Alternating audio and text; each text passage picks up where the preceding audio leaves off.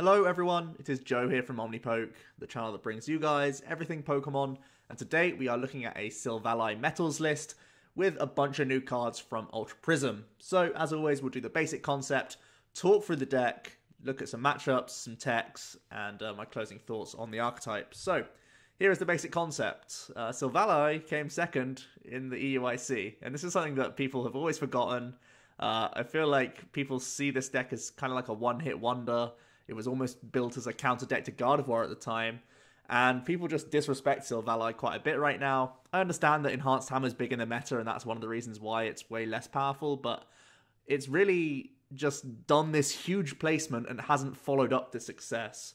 And I think it is sort of a discredit to Silvally because I still think he's a very powerful card. And inherently, you can build a pretty nice shell around him just because of his ability being a nice little addition to the deck. A good GX attack. We've seen how often Lycanroc GX is being used right now. Obviously, Lycanroc has, a cheaper GX attack and the better ability. But it's comparable in terms of you can get a one-hit KO at times. And he still has energy acceleration from his main attack as well. So Silvally still has a bunch going for him, and he really is sort of being disrespected in the meta. I think post-Ultra Prism, that may be no longer the case, because we gain a lot of new metal support. Pretty much in London, we just jammed with Celesteelers because they were the best option we had. But now we actually have good metal stuff that we can use, and that's really, really good. Now we have the good typing still, because Glaceon's coming out. Gardevoir and Ninetales may still be around here and there. So it's a good type to have. And on top of that, we have way better metal types, so they're just, in general, we're playing a better 60 cards now, we're way less of a counter deck. And additionally, if we get the new memory tools, this whole video is about a big if we get the stuff from the Battle Boost expansion, which we have a bunch of the cards for. That's where the Pheromosa, the Xurkitree, the Celesteela, and a bunch of reprint cards, they all came in a Japanese set called Battle Boost. And there's two of these memory tools for Silvally in there, and most notably a fire one. And that's what I'm going to be playing in this list. Obviously, completely disregard this video if we don't get those tools, but I would pretty much bet a good amount of money that we will get the tools in the English set, because we've got pretty much everything else from Battle Boost. We just require those tools, and there's a few other Pokemon as well here and there. But yeah, the list is assuming that we'll get the new memory tool, and that's why I feel that this deck is way better placed going into Ultra Prism. So let's jump into the Pokemon. First of all, the 3-3 line of Silvally GX. Type Null, still a really good Pokemon to lead with. Armor Press can keep you alive, even against things like Zoroark, which is definitely worth noting, because that could be really important. There are also a bunch of other stage ones out there, like Golisopod doing First Impression. The Armor Press would keep us alive, so that's really important. And in general, 110 HP is strong. And then we have the Silvally GX, 210, as we've seen with a bunch of the stage ones. Gyro Unit, great ability, giving all of our other dudes on this slide, pretty much all of our other Pokemon now have free retreat, as long as the ability's live. Which, as we know, it's quite often the case. Garbodor is way less played at the moment, so that's really good. It just means that essentially everything can manipulate around the board way more freely, and that's just really helpful throughout the game for switching between our attackers. The only thing that is chunky is the Silvally GX itself, but we still play Guzmas to get around that. It shouldn't be too big of an issue. Then his two attacks, Turbo Drive, does 120 for the 3 colorless. You attach your basic energy from your discard pile to one of your bench, and this is going to be really nice for the Duskmane Necrozma you can see just below him, and also for powering up other Silvally GX, and maybe even things like Oranguru or Registeel if we need them to. So Silvally, really, really powerful. This is a 2-hit KO attack. It does 120, but we are playing some important memory tool cards, which means we can hit for weakness on the fire types. Or sorry, we become a fire type, so we hit for weakness on the new metal stuff coming out, and we also hit for weakness on things like Leafeon Decidueye or other Decidueye variants, and even straight Golisopod or Golisopod Zoroark. We can hit for weakness on those, and we're still going to play the fighting memory card because Zoroark's still really powerful and that's worth countering. So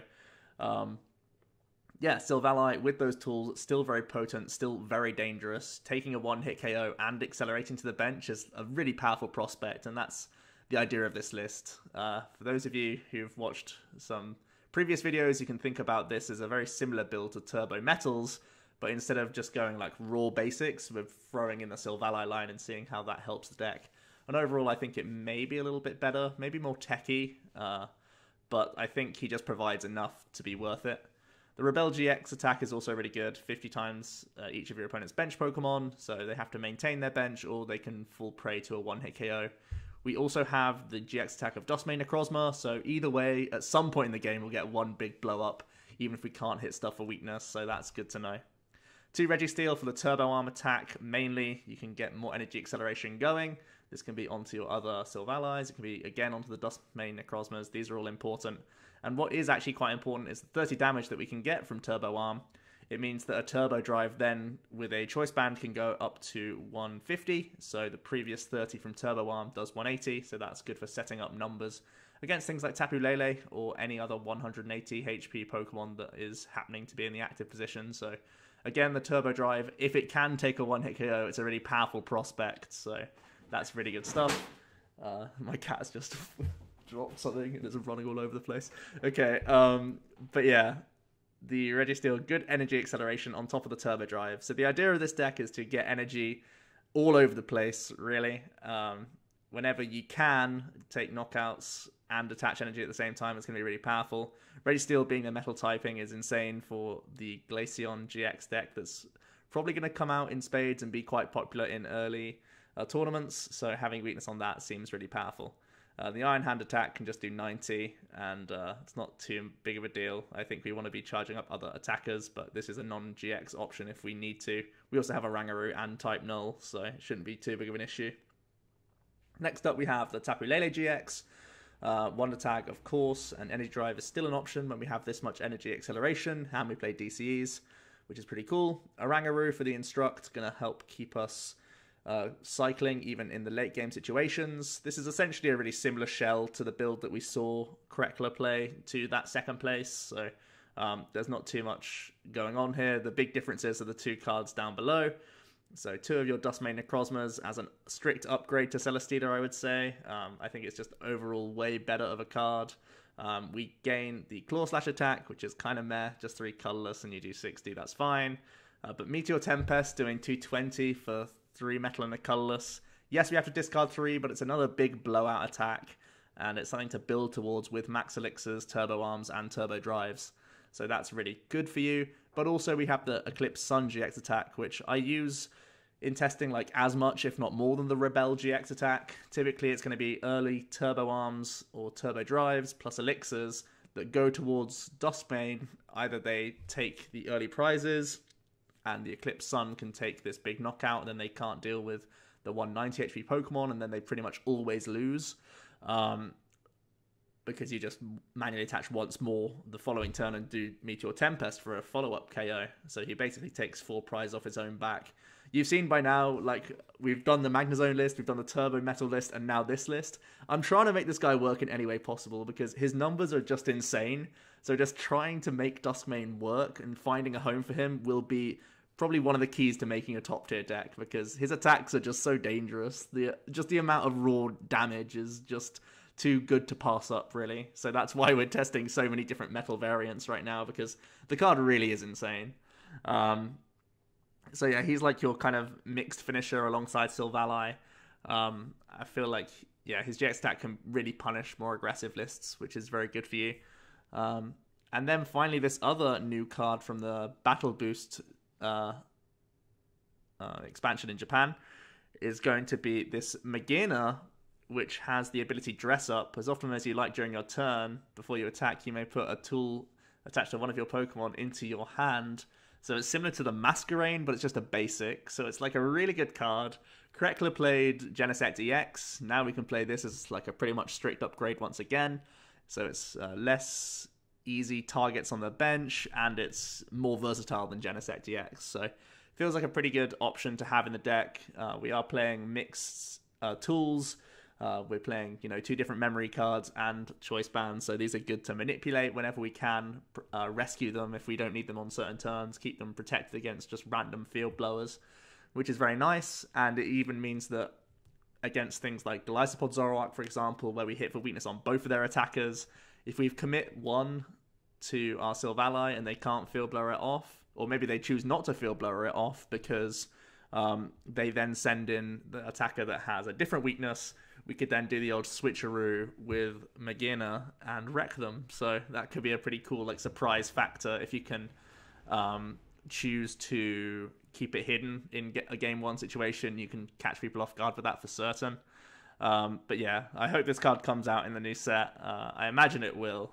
If it doesn't, I think you can still play Genesect GX, or we could look at another one of the tech options that we have later on in the video. But yeah, I think for now, if we do get this card, you probably will play it in the build. It's just way better than the Genesect GX.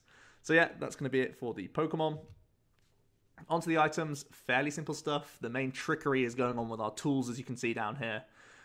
But yeah, the staples of 1 stretcher, we're going to play this over Super Rod because we attach so many energies from our discard pile. Couple of field blowers, we're not playing any stadiums once again in this list, so having this against Parallel City is nice, and other problematic stadiums in general. Additionally, it can get rid of tools from Garbodor, so we can get our free retreat from Silvally back again if need be. For Max Elixir, for Ultra Ball, just high counts, standard counts. We want to get as much energy acceleration as possible to get these Dust mains rolling. And Ultra Ball going to be amazing for discarding metal energy as well, because we want to get them in the discard for our Registeel and our Silvally. So just 2 of each of these tools. Space is the only real reason why I'm not going to play more. At one point in the Theory Craft, I had like 3 of each memory tool, just really going hard for trying to take out Zoroarks and be like a really basic list where you're literally just saying, haha, I can hit for weakness every turn. But instead I've trimmed those down to play Skylas, which you'll see on the next slide. So even though we are playing 2 copies of some of these important cards, with the Magearna, that we can like sort of put them into play, then recover them after Sycamores, or like you can put one into play, Sycamore, and then pick it back up to protect it for later.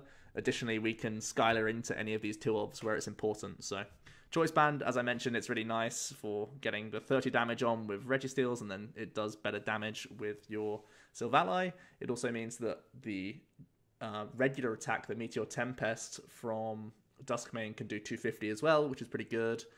For like Decidueyes, if you're missing out on the fire tool or whatever. So it feels pretty good. So yeah, the card in the middle, the Japanese scan, is just the fire memory. I didn't feel like putting the translation because it will just say that the Silvally GX this card is attached to is a fire type Pokemon. So yeah, just like the fighting memory, we're using these to hit for weakness on the new metal stuff coming out, the new Leafeon coming out, Golisopod decks, Decidueye decks, and yeah, that's a pretty good array of cards right now.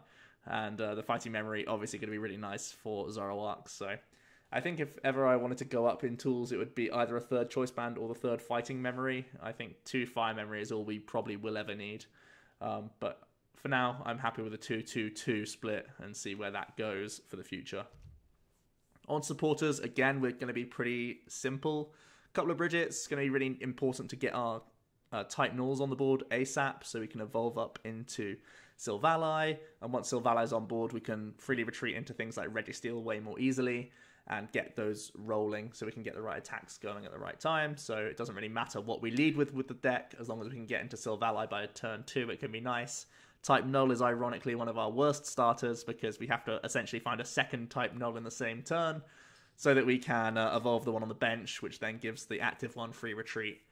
Because if we were just to evolve the Silvally in the active position, it would be detrimental for us unless we were able to attack on turn 2. So yeah, Brigette going to be important as the 2 count. 2 copies of Skyla, as I mentioned, it's mainly in here to grab the right tool at the right time, because essentially it means Skyla equals 2 prizes, if you think about it in a really basic way. But additionally, it's just more consistency cards than playing a physical higher count of the tools themselves, so it makes sense to me. You could go down to one Skyla and just play a third Lele. That's something I've sort of debated a little bit, but for now I'm just fairly happy with the 2 copies, trying to be as simplistic as possible, really. 3 copies of Guzma for the big old switcherooski strategy. It means we can get out of our Silvally, which is nice, and then go into any free retreater if need be.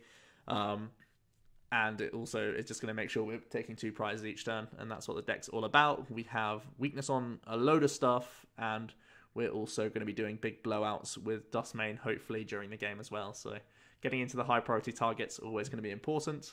And then just the 4 copies of N and Sycamore. Still choosing these over Cynthia. I know there's a lot of people who always talk in the comments below of how good Cynthia is, and I agree, Cynthia can be great. Obviously in here we need to max out Sycamore because we want to get rid of metal energies as much as possible in the early turns. And we're going to max out N because I always will prioritize N over Cynthia, I think. Pretty much the first card that goes in every list is 4 copies of N for me, so that's just how I play the game because N is so important for stabilizing in close matchups. So yeah, 4N goes in over Cynthia every time, in my opinion, just because it's too strong right now. And finally, just 14 energy, the split of 4 double colorless and 10 metal. 10 being a large amount so that we can get some in the discard pile, as well as having some left in the deck to recover with Max Elixirs. So yeah, plenty of energy there. Hopefully we can reload as much as possible and get enough knockouts during the game and get as much energy on the board as possible with all of our different means of accelerating. So here is the list in full. Pause now if you wish. It will also be in the description as always. But yeah, it feels fairly straightforward. The deck is definitely more focused on taking 2 prize knockouts whenever possible. Silvally can do good one-hit KOs on basic stuff, which is nice if we need him to, but we don't really have any like healing like Ace of Roller or even Parallel City right now to really keep up with non-GX in the EX decks. That's kind of one of the weaknesses of this list. It way prefers dealing with 2 prize Pokemon just naturally because Duskmane requires big discards. Silvally is committing to hit for weakness, so we're trying to hit these big numbers. But for now, I feel like we do cover quite a lot with the metal typing plus the 2 tools that we have available. I think we really do catch a lot of things up damage-wise, so that's really strong. And I think even things where we don't hit for weakness, think of things like Buzzwole, they're probably going to be going aggressive on you, trying to target down things like type nulls with Buzzwole. Then they take the first prize or 2 prizes. We can punish them instantly with Duskmane Necrozma. And essentially they need to be able to spam some Max Elixir to get back into the game. Otherwise they'll like always lose. So I think even against things where we don't have type coverage, you can still be quite powerful. Everything else looks fairly straightforward. I think messing around with the Skyla, the Lele counts could be reasonable. And as well as the tool count, basically just wait and see perhaps how popular some of the new archetypes are, whether or not fire energies are even worth it in the first place. I think they probably will be in a sort of blind man's meta going into a new tournament in the new format, but who knows, they may be underplayed or just not picked up in the early events just because they're sort of a risk. Who knows? It's going to be one to wait and see, really. On to tech options. There's still more metal stuff that we could be playing. It was surprising for me that I ended up not playing Prism Star Solgaleo. He's so good for energy acceleration, and his own attack is insane as well. So it's like, it's such a powerful card. It's incredible to me that we're not playing him. But I think we have enough energy acceleration with the Registeel plus the Silvally GX. I think we don't need this extra burst, although, I mean, I'm not going to debate with you why you should or shouldn't play this card. My main reason why I don't play it is because we don't actually get enough energy in the discard pile to make full use of him. Because unlike the Turbo Metal list, we're not using Duskmane every turn. We're normally using his main attack like once, really. So you don't need a huge reload. You just need this additional Elixir here or there, or the additional Registeel here or there.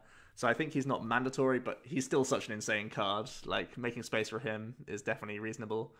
Kartana's good, just getting some discard and also having the option to Blade GX if you really need to, but we're normally quite reliant on our other GX attacks. And Celesteela was the previous card played in the list. You can still play one, maybe, because you do have Fighting Resistance, which can improve your Buzzwole matchup. Blaster GX is still a good GX attack to go for. and Rocket Fall isn't too bad at just getting 2 hit KOs anyway on a big 200 HP Pokemon.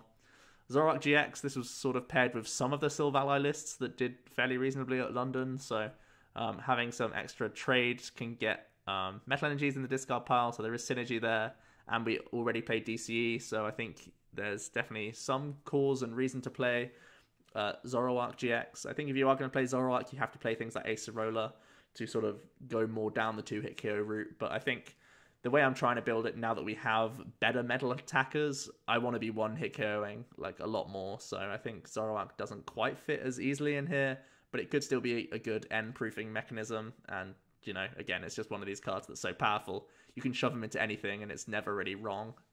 And then a couple of Psychic types in here for more protection against Buzzwole.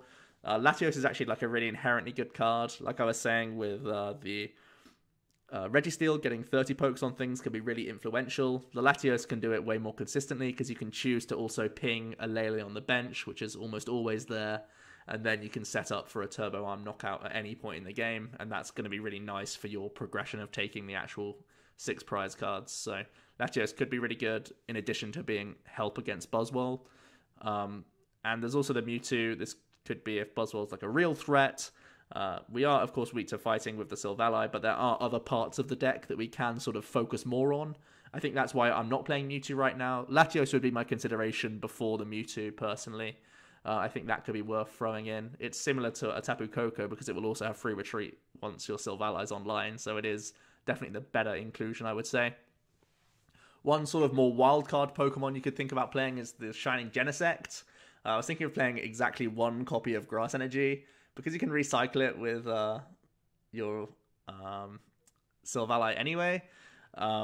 We could go for an energy reload and have the Gaia Blaster available for Lycanroc, because with the choice band we get there. Or you could have an extra option against Greninja, which is definitely one of your worst matchups. So I think the Genesect is definitely too cute right now, but once the meta settles, having an answer to Greninja or Lycanroc may be important, so shoving that guy in feels a little bit weird, but who knows, it could pay off in random spots. Special Charge, just if E-Hammer's still everywhere, could be mandatory. I like the inclusion of the card because DC is important, but again, now that we're not playing Celesteela, DC is less valuable, and basic metals are still like a fairly high priority, so I don't think it's absolutely necessary. As I mentioned, with the Zoroark, we're much more aggressive when we have a better attacker in the list, so Acerola feels a little bit less useful because we'll try and end games much quicker, and the Parallel City could definitely be a great stadium to add into the deck. Pretty much any deck that can fit Parallel City right now should, and it's just powerful against a lot of different things. Because we're not forced into playing any single stadium, the Parallel could definitely be an option here that is just potent against a lot of different things. Reducing the damage of certain decks, or just reducing their bench, or reducing your own bench to effectively heal or remove damage threats could be really good for you. So I think trying to squeeze in 1 Parallel would probably be the first card that I look to do alongside the Latios. I think they're both very, very good options that we could try and squeeze in somehow. But as I say, I always like to show off the most basic list first, and you guys can start teching out if ever you wish. Onto the matchups, the only big concerns I feel are Greninja, because it's going to be a lot of attacks for you to get through all these Greninjas, and none of our attackers do it very efficiently at all. So that's just pretty awkward all around. I think it's pretty much the auto loss for this deck. Volcanion as well feels pretty awkward, only if they can jam heavily with the Baby Volk. That's going to be really awkward for early Registeel pressure. It's going to be annoying if ever we try and set up Dustmane. We really will have to go more heavily down the Silvally GX route, but even that can only cap at 120. You don't want to GX attack the Baby Volk, that's just a pain, so we're always going to be the one looking to need to Guzma, and that just puts us a little bit behind, I would think. And also the Garchomp Lucario, just like Greninja in that it's lots of single prizes that we have to deal with. This deck isn't very sustainable with its attacks, although it is still better than like Turbo Metal in that regard. I think the Silvally trades fairly poorly with the Garchomps themselves, and Lucario as well, because that can be a fighting attacker alongside the fighting Garchomp, which is also a threat for you. So I think that would just naturally be quite a bad matchup also. Other than that, like, it looks to have a really nice matchup spread. It doesn't care about Mill, doesn't care about Glaceon, which is a big deal for me. It's good against some of the top tier stuff, I would think, or like at least can compete. Zoroark always has the draw engine, so it's always going to be like more consistent at getting its set up against you, and there's more situations where you can be the one dead drawing and be a little bit behind. Enhanced Hammer as well could be a balancing factor for the Zoroark builds, but just having the type coverage and being able to blow this stuff up so consistently is going to be really, really nice. I think it's, you know, easily like a 50-50 matchup for this deck against Zoroark stuff, so I think overall its matchup spread is pretty good, with only a couple sort of issues for the deck right now. So, on to the closing thoughts. The deck is definitely just like way more powerful than it was for London, and we saw how well it did previously, so that does give me hope for this archetype. Just getting more type coverage is also just going to be really good. People basically didn't play the Psychic Memory, or only a few people played Psychic Memory in London, but now Fire Memory seems to be really, really powerful and probably has to be inserted into your Silvally lists. So once again, this deck sort of pops up as the counter everything deck, and it's down to how consistently it can set up to see how well it can perform. As I mentioned a couple of times, E-Hammer's probably still a big concern for this deck, maybe the reason why it still won't be much of a factor in the metagame. Just because setting the Silvally back a turn or two is really, really bad. Even though we have Elixir and Turbo Drive attachments from the discard pile and from the deck, Double Colorless is still the main thing that we need most turns, and something like E-Hammer N, attack the face, can be really bad for you if you can't really respond out of it. So I think that's always been the Achilles heel of Silvally since it's been released. But overall, this does seem like a more sustainable Turbo Metal list to me. I think it's a little clunkier than Turbo Metal, because naturally we're trying to jam in the stage 1, and we do have a bit more versatility than Turbo Metal. That's sort of one good thing, because we have different attacking threats at different times, whereas Turbo Metal is all about just going hard with Duskmane and just making him work. So I think they're very comparable lists. Let me know which one you prefer. Is Silvally just better overall, or do you think the Turbo Metal approach is the best way to build Duskmane? I'm convinced he's one of the best attackers in the game. I'm convinced his numbers are just too absurd to not take advantage of, that we have to make him a factor in the metagame, and it's just figuring out the best direction for him. Is it going to be in Metagross? Is it going to be in Magnezone? Is it going to be in this list? Is it going to be in Turbo Metals? Let me hear your thoughts about Duskmane down below. He surely can't be bad. We just need to make sure he is accompanied by the right targets, and he's just going to do really well, I can imagine, in tournaments. So that's my 2 cents on the Silvally list. Definitely a good upgrade from what it has been previously. One of the decks that's almost gained the most out of any other going into Ultra, or coming out from Ultra Prism. So that's something that's not been on the radars of many people, but I still think it can have a place in the metagame with these new additions. So please leave a like to this video if you did. Subscribe to the channel if you haven't already. For now though, it has been Joe from OmniPoke, and I'll see you guys next time. Cheers.